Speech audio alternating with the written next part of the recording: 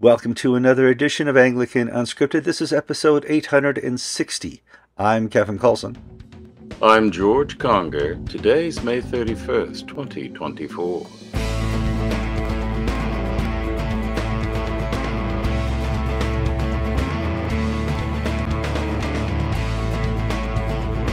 All right, welcome to another episode of Anglican Unscripted. We're glad you could join us. This again, if you don't know, this is our happy place. This is where Kevin and George sit down in front of our webcams and just talk about the news that's going on around the world. And thankfully, the news is usually crazy enough to gather an audience, and you're that audience. And we're going to talk a lot about some crazy news going on. But first, George, how you doing? I'm doing great. Just plugging along. No change in my life circumstances, so we just wait and pray and hope and try not to worry. Yeah. My life circumstances brought me out here to Bryce Canyon National Park, and I've noticed that there's a lack of oxygen up here, George. And so if you see me gasping during the show here, it's not me having a heart attack. It's just me trying to get that right pace of input, output, and oxygen. So we'll see what happens. So let's see, you got some stories you sent me in perfect formatted order, and we start up with Pope Francis. It certainly made the news. I saw it on Daily Mail. Pope Francis upholds Benedict's rules that no homosexuals may be admitted to a Roman Catholic seminary. I'm not sure he used that language, George, but let's talk a little bit about Pope Francis and his desire here.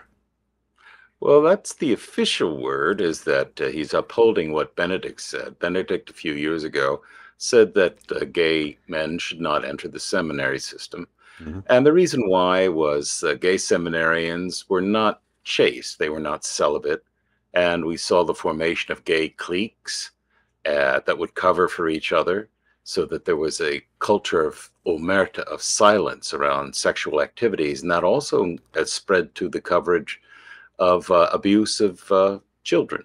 Right. I mean, it's not limited. The silence is not limited just to male-on-male relationships. It's expanded to everything what someone could get in trouble for. And then what Benedict was fighting against was that these gay cliques, in some cases, had some of their own appointed positions of responsibility as bishops, of seminary leaders, and they were excluding people who they felt were threats to them. The Pink Palace was a derogatory nickname for the Catholic Church's oldest seminary in the United States, St. Mary's in Baltimore, because it was captured by these cliques. And Benedict tried very hard to rid the church of these blocks, and he was not successful. And so the official line is that Francis is following Benedict's line. And he gave a talk to the Italian bishops where he warned against what he called, the English translation is faggotry. I don't think we could say that without being demonetized by YouTube. Okay, frocchiagine. There you go. Frocchiagine, which is a derogatory slur in Italian, akin to what Kevin just bleeped out in English in my word. However, Francis being Francis, though, it's not always as straightforward as we thought. Francis is the one who was famous to say, "Who am I to judge?" and has elevated and supported gay ministries in the Catholic Church. He's made a special pet of James Martin, S.J., the editor-at-large of America magazine, who is a gay activist.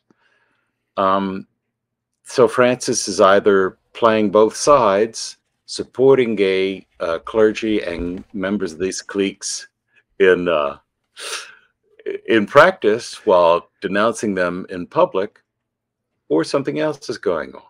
And so the Vatican's apologized for Francis's vulgar behavior, but I have to ask myself, who's the real target? Now, one of this Frocchiagine, I think that's how you say it. You did. That's pretty good. Yeah, that's the Latin. Has been applied to people like Cardinal Raymond Burke. Mm-hmm. Cardinal Burke is is a very conservative Catholic opponent of Francis. Burke has been driven out of his jobs and whatnot. And Burke is very, he likes to dress up. He likes the flouncy He sort of does. side of Catholicism. And people give him a female nickname. We see this in some Anglo-Catholic circles where some seminaries were known for all the seminarians had girls' nicknames. Now, Burke is very much not part of the gay clique, but that Frocagini slur has been used by Burke's opponents against him because he's effeminate and rather flowery. So is Francis attacking Burke? Is he attacking gays? Is he attacking both? Is he playing both sides against one another? The end result is more confusion rather than clarity about what the Catholic Church really stands on, where it stands on these issues. Well, it's hard to believe we have more confusion because we have all these little papers put out over the last 4 or 5 years that says it clarifies their position. But when you read it, you're like, no, that didn't clarify anything. And we, as everybody else, is more confused about their position on such topics as homosexuality and blessing of gay couples in the church. You know, it kind of leaves us open to interpretation. Moving on to our next story here. General election is going to happen in July in Britain, and that gives us a chance to talk about Archbishop Justin Welby, a frequent topic on this show. And he's being accused of playing politics. That's hard to believe, George. The Prime Minister has called for a general election, and it's believed that the Labour Party will replace the Conservatives as the governing party. It's over. Okay. But Justin Welby has come out and has been attacked by both the left and the right for playing politics. The New Statesman, which is sort of the thinking man's liberal magazine, has attacked Welby for his political activism, while the GB News and other conservative outlets have attacked Welby for his political activism. Now, Welby's latest foray was where he was advising the Labour government to drop the 2-child limit on welfare benefits or things of that nature. And Kevin, as we were talking beforehand, you said there was a difference between advocating for the poor and the lost and the homeless and getting down into that level of policy wonkery where, you know, you are a de facto member of where the church is basically an NGO, a left-leaning NGO offering advice to their liberal masters. And Welby's being nailed for that. Well, he's doing what he's supposed to do, but doing it incorrectly. You know, he's supposed to advocate for the poor and the, you know, absolutely. But to do it in a wonkery way, and that's certainly our English term of the day, it's ineffective. And you're going to just bring yourself under the scrutiny of the English press, which you don't want to be there, George. Don't want to be under that scrutiny. Now, the Church, National Church of England's issued a call for balance and kindness and not being mean in the general election. But that really has no real bearing on the life that it's actually lived, because if you look at how the bishops vote in the House of Lords, they vote in lockstep with the left. They're just the Labour Party on the benches of the House of Lords. So that the sense of the Church of England being a church for all England, we saw with some of the recent surveys that 3/4 are opposed to the Conservatives and the majority of English clergy were opposed to Brexit. They really are not representative of the mindset of most English men and women, or English men and women. And this divorce is not only political, it's social. Philip North, who's an Anglo-Catholic bishop, has made great arguments, basically saying that we need to get out of this middle-class comfort zone that we're in and really recruit clergy from the ranks of England, not just the middle classes. Because if we do that, we're basically writing a death sentence because the middle classes are becoming more and more secularized. Yeah. That's kind of an understatement. Let's move on to some. Is this you have Canadian news? It's just still an Anglican church in Canada. Well, let's read about it. Diocese of Huron to convert its cathedral in London's Ontario to a recording studio and entertainment center. Well, at least they're not having that little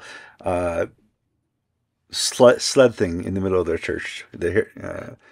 So The This morning I was walking the dogs. I've got 4 dogs, and I was out, at dawn walking the dog. Beautiful day before it got too humid. And I'm walking along, and all of a sudden I hear a little noise, a drone type noise, and I hear some crashes through the trees, and right in front, maybe 20 yards in front of me, one of these big giant model radio controlled planes, Spitfire, crashed and hit the ground and just went. And it was the Anglican Church Canada is like 5 feet above the ground before it hits and just spreads everywhere in a pile of wreckage. The Diocese of Huron Cathedral is located in London, Ontario. It seats 700 people. Mm-hmm. And the cathedral is basically trying to re-envision its role because they have less than 100 people who attend that cathedral.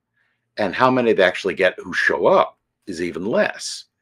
And so they have a huge building, which they have to maintain. And so they've decided to get provincial and national support to turn the cathedral into an entertainment venue, basically a cultural center for concerts and films, and put in theater type seating, and convert the worship area into a very small place to one side so that the people won't be rattling around in this giant empty church. No, it's a modified opera house, with a studio. Yeah. And this all comes as statisticians predict that by 2040, there will be no more Anglicans in Canada, in the Anglican Church of Canada. Now, I have to say, I can't be critical of the cathedral leaders who basically think, okay, we can't afford this place. We can't keep it up. So we got to do something. And the plan is to basically make this a center of high culture for London, Ontario.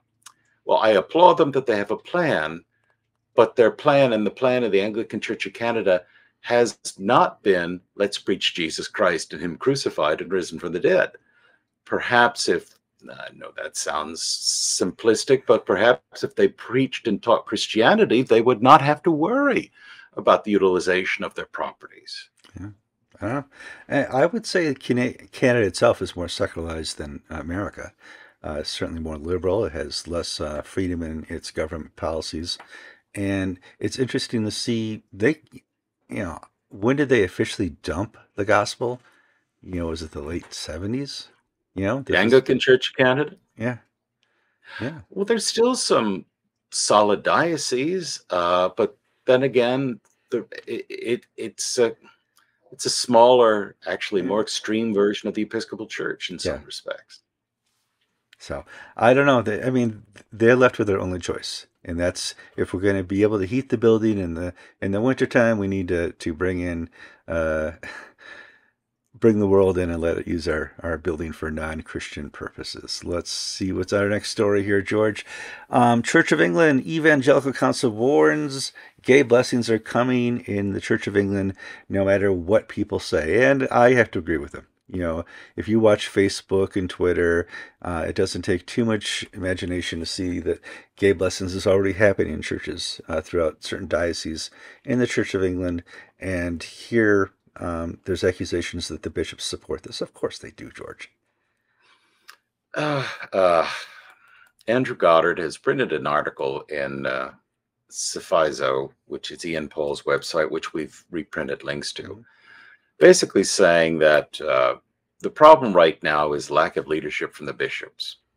The bishops have decided at their recent meetings that they're going to allow some dioceses to go ahead with gay blessings, allow partnered gay clergy, who are supposed to be celibate, by the way, to be married and sort of remove the facade. And this ignores the legal advice given to the bishops by their lawyers. It ignores their own statement that they're not changing the doctrine of marriage. This ignores synod votes. They're just going to do it. And Justin Welby and Stephen Cottrell have been the cheerleaders for this move. And John Dunnett of the Church of England Evangelical Council is urging conservatives to find alternative episcopal oversight and to send their money to non-diocesan groups. Some dioceses have good steward trusts, like southern places, where instead of sending your money to the diocesan coffers, you send it to this trust, which redistributes to where the conservative, evangelical, or Anglo-Catholic groups. So hold on. But if I wanted episcopal oversight, do you have Bishop Duff's number? I just give her a call and say, "Hey, oh wait, we reported on her last time. That's not going to work." So, well, are there any left? There are some left, but they're not standing up and fighting. We see in the vote tallies, there are a core of 15, 20 bishops who are standing for the traditional faith and truth, but they're not doing it in a public manner that often. Now, yes, the Anglo-Catholics will stand up and shout when the women's groups say, get rid of the protections for those who oppose to women bishops. You'll see individual things, but there's been no leadership amongst the conservatives among the conservative bishops to fight and provide this alternative oversight. And you mentioned Jill Duff. She was the woman bishop who voted against all this stuff and was very vocal about it, but then she goes and lays hands on a gay partnered bishop in Wales who does something that the bishops who did this for Gene Robinson, same exact situation, were cut out and cut off from the rest of the Anglican world for laying hands on Gene Robinson. How's Jill Duff not going to not escape that fate? Has she regretted it? Has she issued a statement saying, "I should not have done it"? No, not that I'm aware of. She just basically issued a statement saying, "Oh, what was the polite thing to do? I have a house in Wales. I'm an honorary bishop in Wales, and therefore I was just playing nice." Well, there's playing nice, and then there's being dumb and self-destructive, unaware, whatever the word we want to pick. Yes. All right, so let's move on. We've talked a lot about Nigeria and the relationship with the ACNA in the past, and how these wonderful African countries helped form the ACNA and GAFCON in the early years. Many were quick to let it go when the ACNA was formed. Kenya, Uganda, Tanzania, hands off. ACNA is doing really good.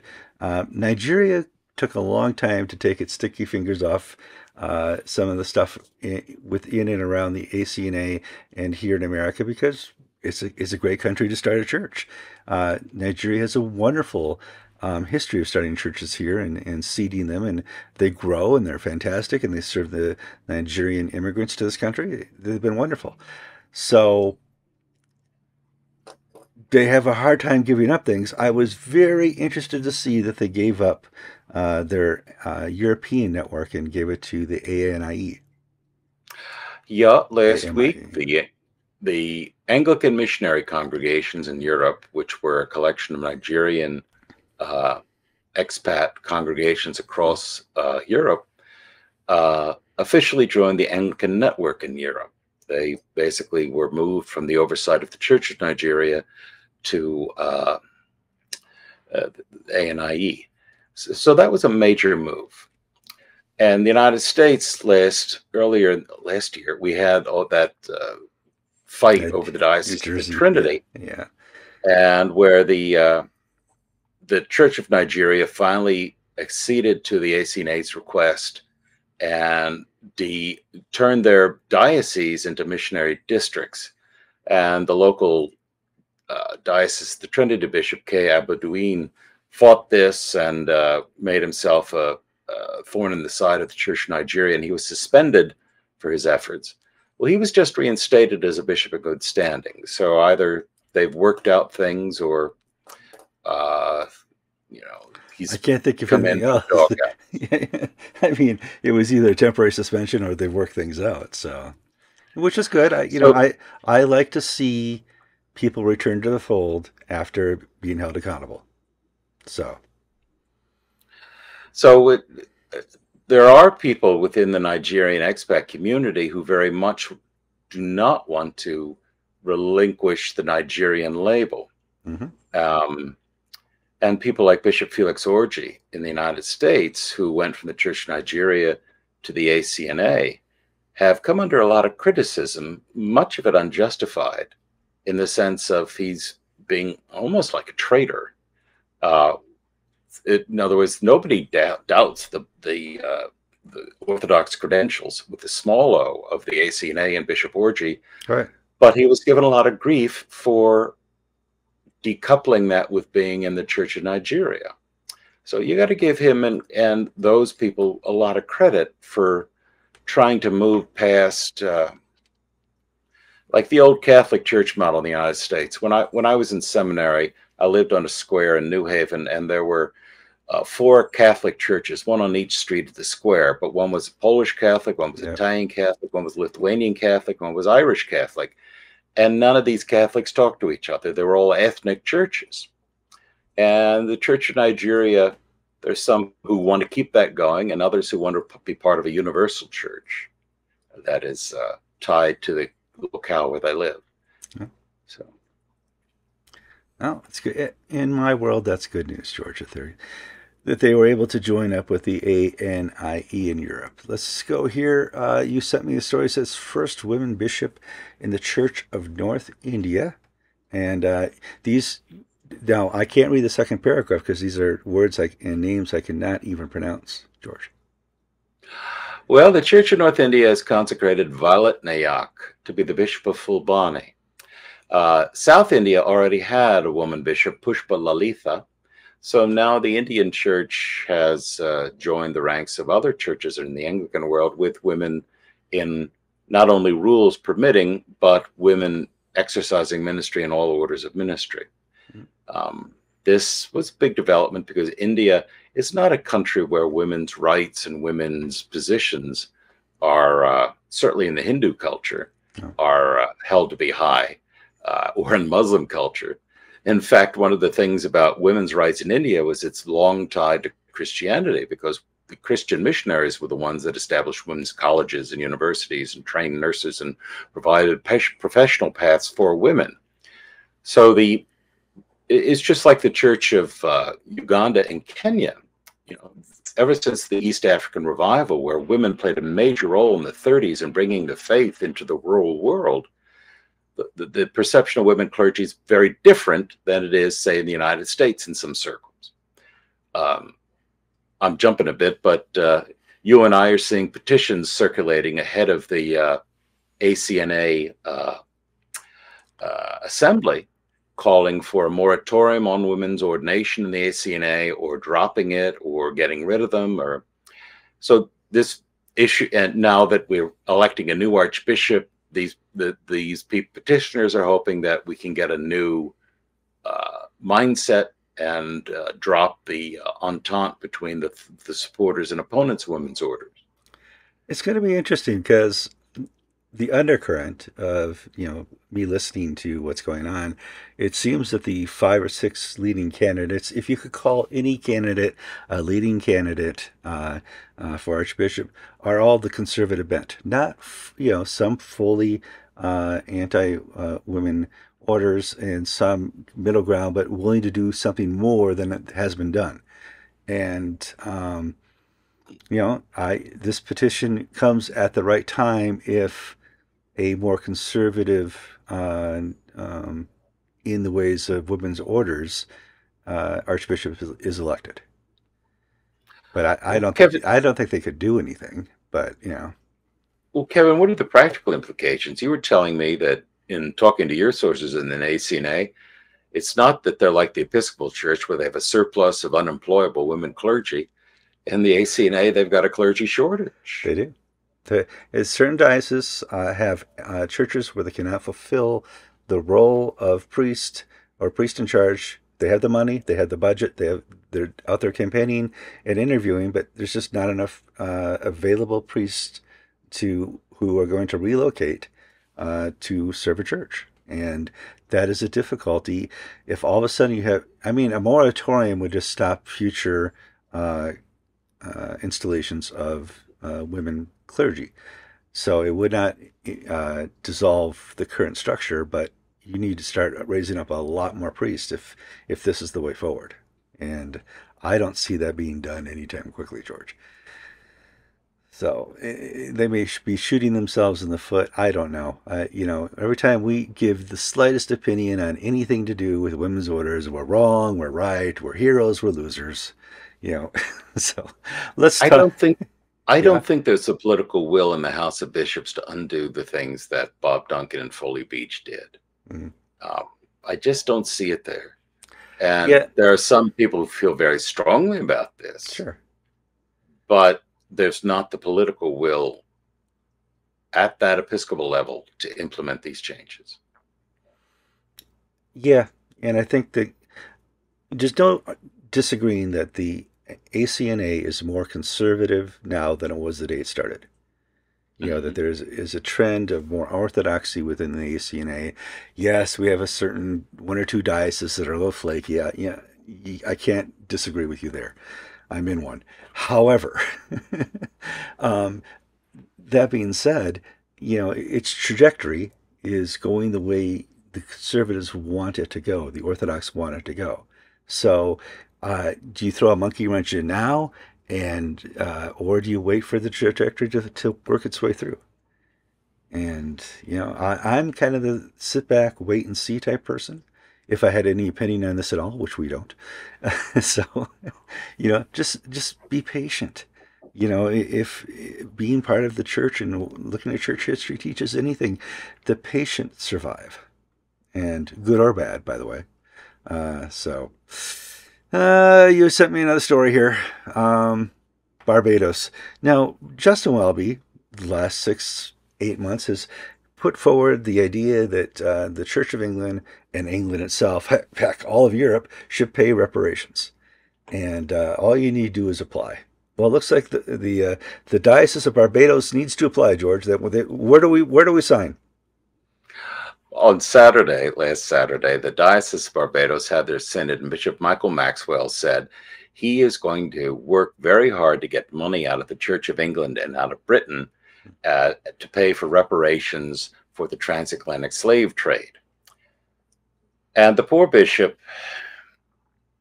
the problem is Justin Welby has been virtue signaling on this issue for such a long time that poor Bishop Maxwell actually believes that there is going to be a pot of money. And now, the people talk about it, but how long has it been promised? Over a year and a half, going on 2 years. Has a single dime been spent? Nope. But the Barbados Episcopal Church is saying, yes, we're happy. Where do we ask? Here's where you send the check. And I hate to be cynical, but Welby's virtue signaling is just all over the place. And from in the beginning, where he was all hepped up against payday loans, how terrible it was, these high interest loans that you got just for payday. And then it turns out the Church of England was a major shareholder in the company that did this stuff.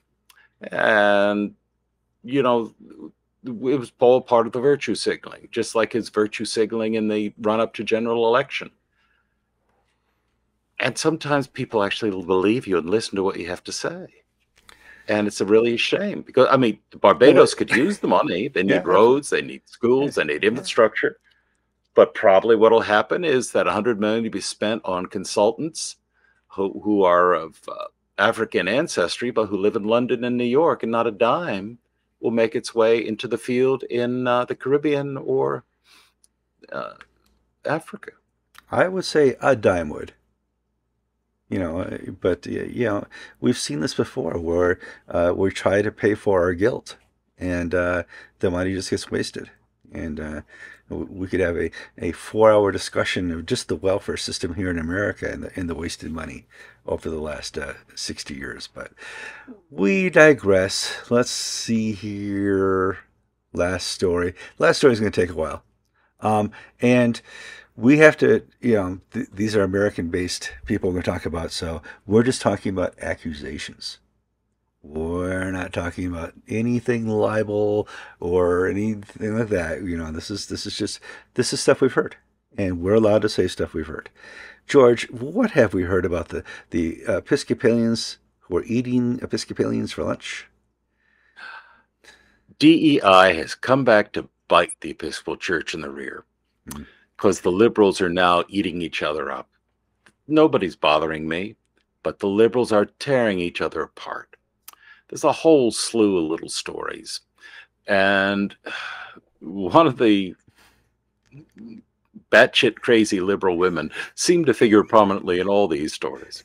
But this is just an accusation. This stuff we've heard. Okay. Here's the first story. A few years ago, the Diocese of Vermont, which is a tiny diocese, less than 2,000 people, it's basically smaller than my deanery here in Central Florida, and it's a whole state. And Vermont, probably is the widest state in the sense of maybe Maine, but they don't have a lot of black people in Vermont. It's Northeast Caucasian, yes. I mean, maybe North Dakota might rival it. I don't know, but North Dakota is a Native American, so yeah. But okay, so they elected a black woman who had no real qualifications apart from being a black woman with a hyphenated name and a very ethnic hairstyle, braids all stuck up, all this and that.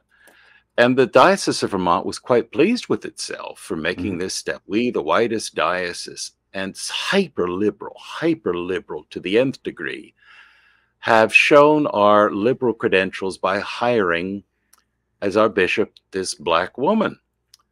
Well, it's not worked out too well. She has accused half of her standing committee of racism. And so 4 out of the 8, 4 people have resigned from the standing committee. She will not, Living Church has a detailed article about this. She will not publish her visitation schedule because she's afraid that she'll be attacked. Her life is in danger by her opponents within the diocese. Now, Kevin, there's exactly like 3 old-fashioned Vermont Yankees left in the Episcopal Church. The rest of these are transplants from New York and New Jersey, the Bernie Sanders type who happen to go to church. This is who elected her. And because of her incompetence in managing the diocese, they wanted to get rid of her. Accused of competence. Yeah. Implied. Yeah. Alleged inability to do her job. There you go. One of the things was that she kept the churches shut over COVID long past most other places. And we had a lot of these churches that wanted to reopen and say, hey, we're dying here. We got to reopen. Or, she said, no, can't do it. And when they tried, she shut them down. These are not like left-right things. These are hard left and crazy hard left fighting each other. And the Episcopal Church nationally has weighed in, and of course they back the bishop, which they always do, unless there's a smoking gun or a video. So, Vermont is imploding, and there are now talks about merging Vermont, Maine, and New Hampshire into a single diocese because they can't make a go of it. The 3 of them can't make a go of it anymore. Another thing, El Camino Real, we've been given correspondence. A deacon in that diocese has been disciplined for racial animus towards Filipino congregation members, both physical altercations, verbal altercations, and it basically has come down to middle-class white women telling little brown people what to do and how to do it and how to believe and what to think, because these people are smarter than we are. And now the diocese eventually did discipline the deacon, but they basically told the congregation, look, if you keep complaining, we're not going to give you any grant money. You know, you just accept what we're doing and we'll move this woman on. Otherwise, you're not going to partake of the beneficence of the Diocese of El Camino Real. In the House of Deputies, it's had an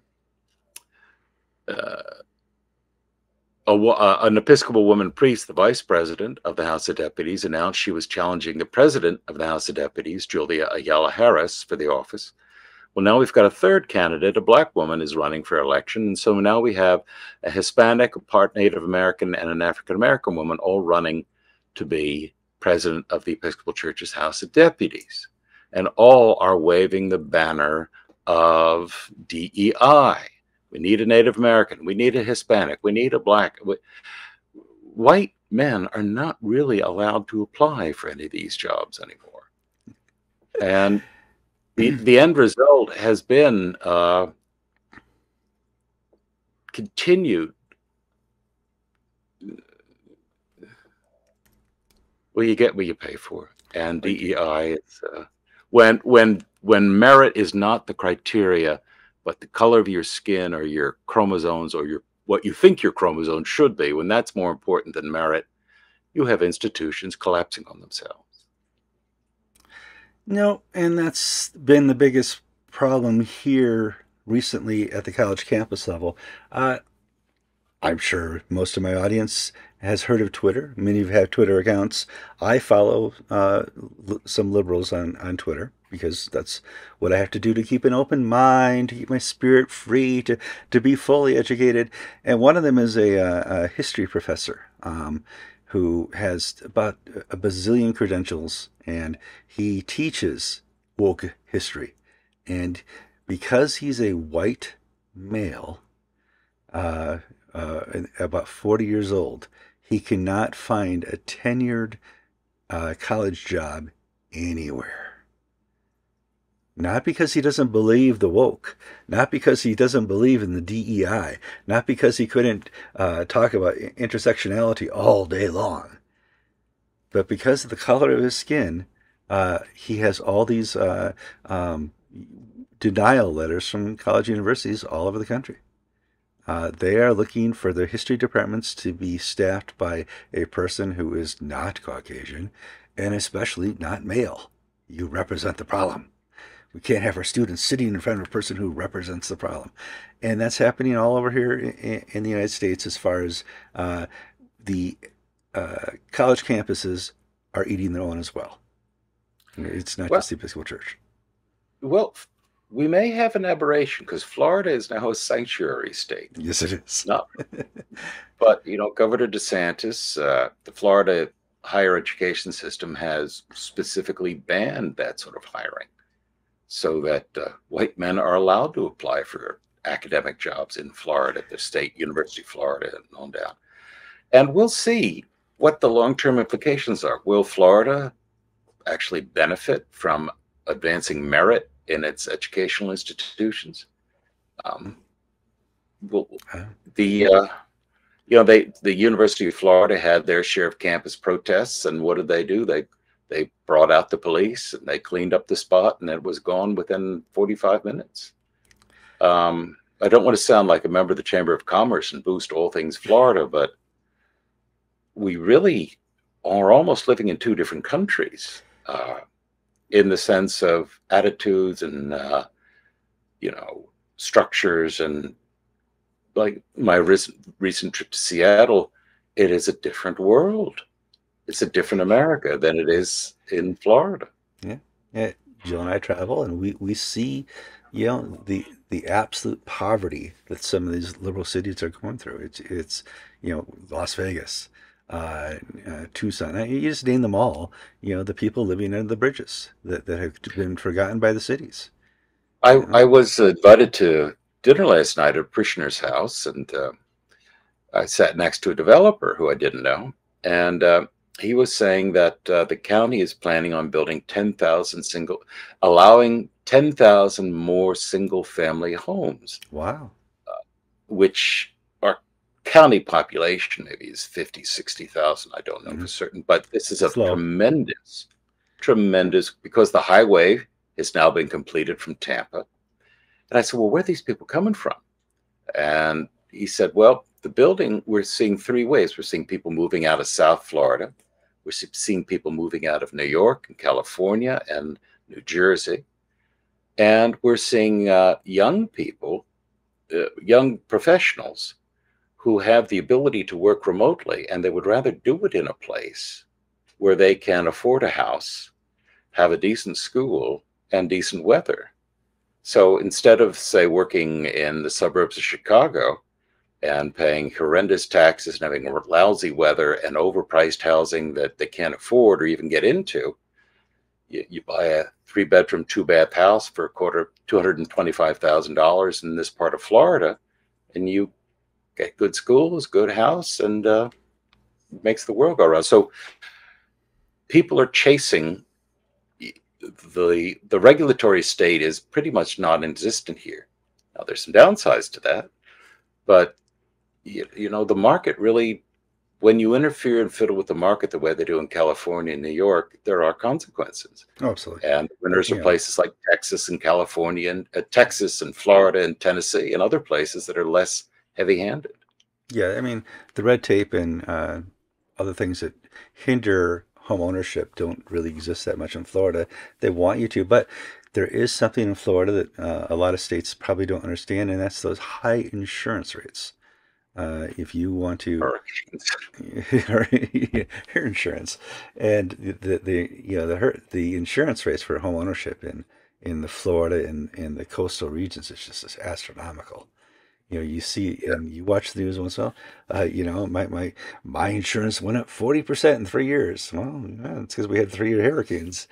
Yeah. Well, yeah. I mean, what was it? Fort Myers Beach was totally wiped out. We got to pay for it here in Hooterville because it's, you know, so which is why Florida is not getting the benefit of all the migration, and they're going to places like Tennessee, you know, and Texas and other places. Now, Galveston has horrible insurance rates because of it's on the coast, but it's a big state, so it evens it out. Yeah. But we're only what? How wide is Florida at its widest? 300, a few hundred miles. Yeah, a couple hundred. Not much. It's not. Yeah, it's a peninsula, and it gets hurricanes from both sides. Does not matter. But it doesn't get, you know, it takes like once every 6 to 10 years to get a really bad hurricane, a Sanibel destroying level hurricane. You know, were you in Andrew? Which hurricane? In '79 in Miami. Yeah, I've been in 6 or 7 hurricanes, but and our house. Remember, our house was destroyed in Vero Beach. I forget, 2003, 4, 5. When we've really, now it's 6. We'd already started Anglican Unscripted at that point. Yeah. So, you know, just you know, there's a lot to be said about living in different parts of the country.